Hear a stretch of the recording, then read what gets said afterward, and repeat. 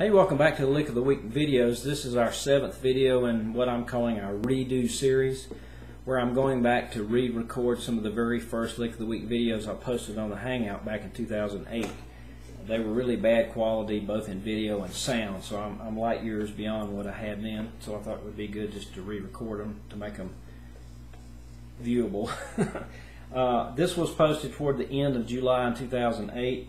And it's probably the most commonly heard, or maybe not commonly heard, but the most recognized melodic lick probably of all time.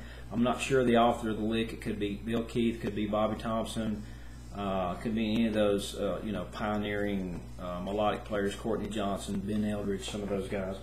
But once you hear the lick, if you listen to any melodic style banjo at all, you'll know exactly the lick I'm talking about. Let me play it for you.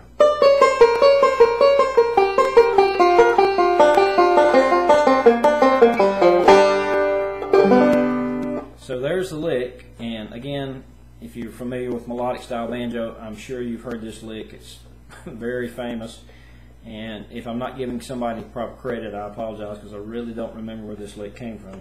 And theory-wise, this lick is actually operating out of a B-flat scale. It's called a B-flat pentatonic lick, and I don't want to get too deeply into the theory aspect of the lick, but it does help to know that the notes that you're playing here are actually coming, the majority of the notes are coming from a B-flat scale.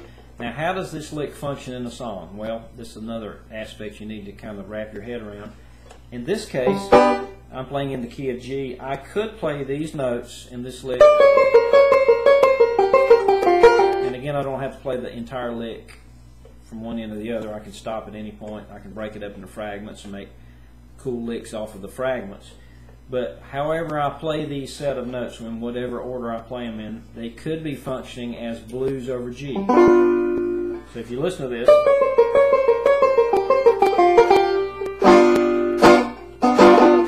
it could sound like something bluesy over G, which is one way you could resolve this lick. In other words, make your ear find a resolution point. Your ear wants to know where you're going with these sounds. Where is this taking me?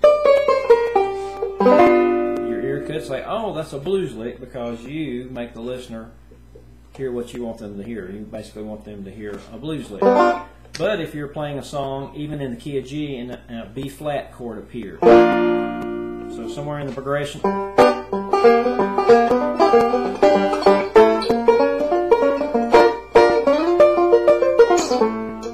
and you said, oh, I need some patterns that I can play to improv over the B-flat chord. Well, obviously these notes, they could be resolved, or you could make the listener say, oh, those notes belong to a B-flat chord. They really belong to either one. They could be blues over G, they could be a B-flat note, set of notes that are a B-flat lick. Again, it's up to you to resolve or to make the listener hear what you want them to hear at the very end of the lick. You have to resolve it to usually a note or a chord, so their ear can go, oh, that's where that went. In this case, depending on how I resolve it, what note I'll let be the last note of the lick, I can automatically make you think that's a B-flat lick. But here's something interesting. Again, it's theoretical, so sorry for the theory, but I think it's useful. A B-flat scale also gives you the same notes as G minor. You've heard the term relative minor, maybe. Every time you learn a major scale, there's a minor scale that's closely related to it. So G and E minor are related to each other. So when you learn a G major scale, whether you know it or not, you've already learned an E minor scale. It's just a different arrangement of the same notes. So that's why G and E minor are so closely related on the fingerboard on the banjo, and so many songs have G to E minor kind of sounds in them. So when you're playing this, what we're calling a G blues lick,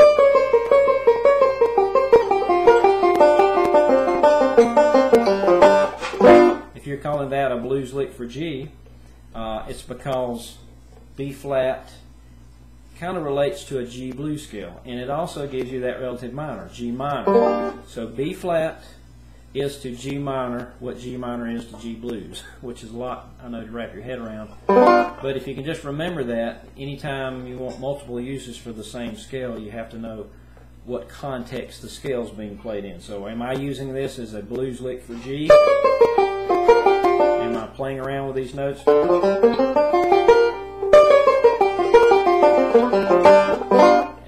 is that going to be G blues I'm playing, or is there a B flat chord that has appeared in the progression, and I need some notes that will give me something to play over B flat?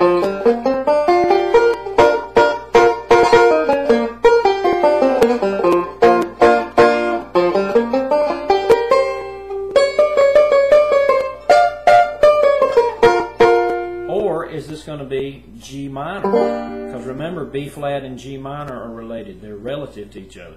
So then you can say, well, there's a G minor chord that actually appears in one of these songs.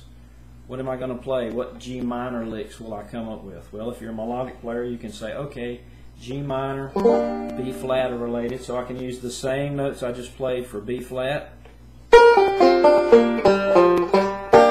they automatically function as G minor. Why? Because you, the guy or the girl playing the banjo, you make the listener decide what kind of lick that is by what chord maybe it's being played over.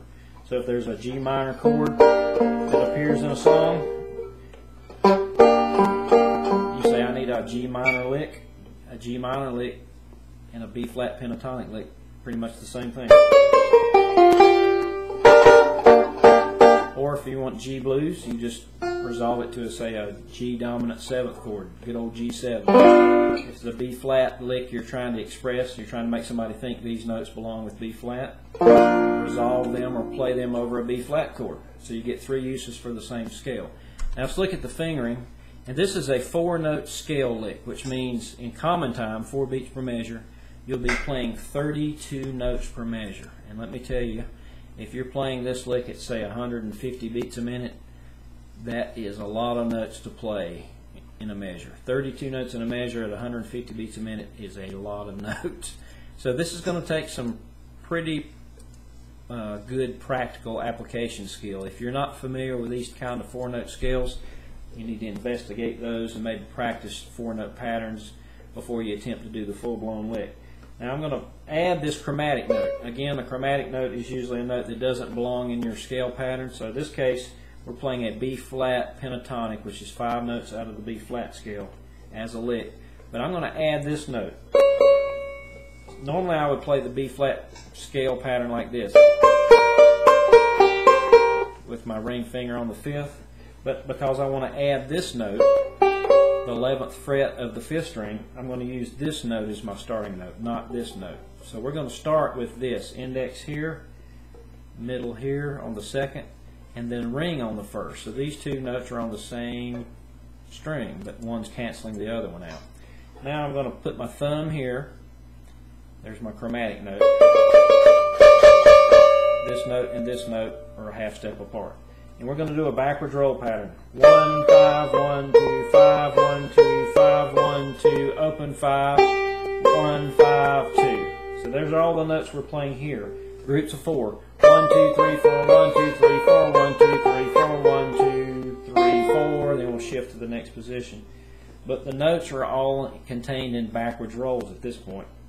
1, 5, 1, 2, 5, 1, 2, 5, 1, 2, 5, 1, 2, 5 is what you'll play here.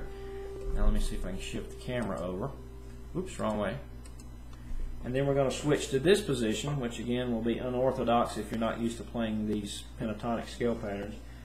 3rd string at 5, 2nd string at 6, 1st string at 8. And these are the fingers that I choose. You can use what you like. And we're going to start forward rolls here. 2, 1, 5, 2, 1, open, 5, 2, 1. Then 3, 2, 1 with the 1st open. So it's 2, 1, 5, 2, 1, 5, 2, 1, 3, 2, 1.